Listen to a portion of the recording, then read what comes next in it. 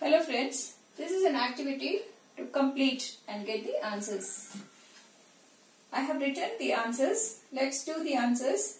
First we will do the one that are written first and we will see the words that are written second again.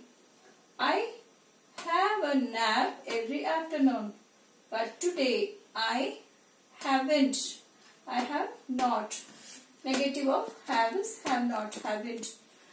Abbreviated form of have not is haven't. I have been watching a movie.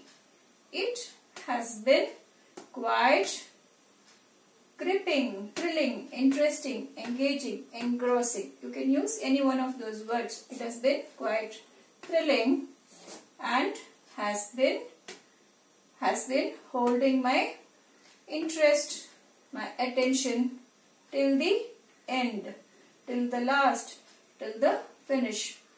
So now you can notice I have a nap. Have is here used as a verb. But today I haven't. Here I have not had a nap.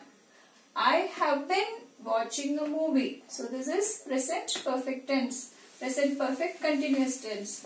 It has been quite thrilling. Again, present perfect tense. It has been quite thrilling. Present perfect continuous tense.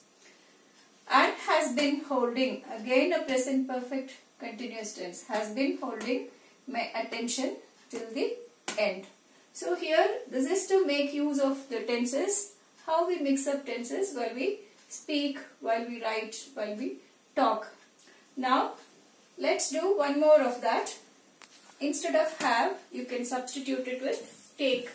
I take a nap. I have a nap every afternoon. But today I didn't. Instead of haven't, you can say I didn't. I did not. I can put it as I didn't. Okay.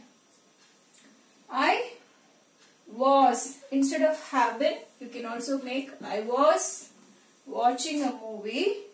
It was quite interesting, gripping, thrilling. And instead of has been, you can also say and was holding my interest or attention till the end. So you can notice that we can write the answers and we have to get the correct answers, meaningful answers. And when you use the tenses, you should be careful as to which word to use, and you should also have a good vocabulary, and that's why I gave some of these words: gripping, thrilling, interesting, engaging, engrossing. Make use of these words. And also it has been holding my attention, holding my interest. You can say till the end, till the last, till the finish. So use your vocabulary extensively and also use the tenses to get a good command of the language. Thank you.